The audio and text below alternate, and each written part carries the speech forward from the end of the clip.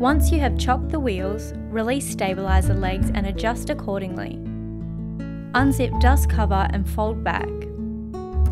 Brace 2 internal U-shaped poles and pull outwards, unfolding the camper.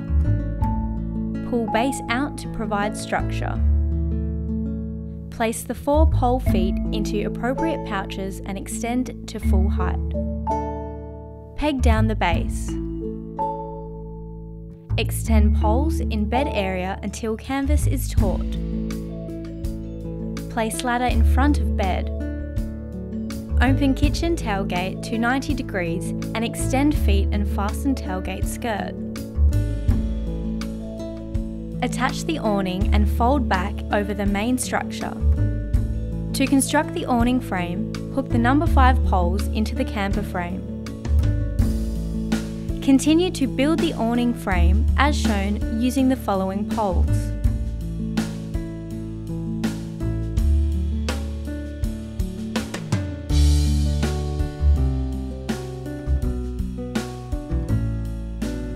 Apply spread poles to the awning to reduce slack if necessary.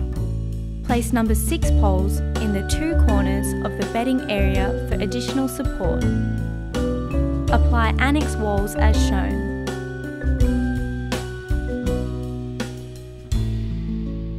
Velcro annex floor in place.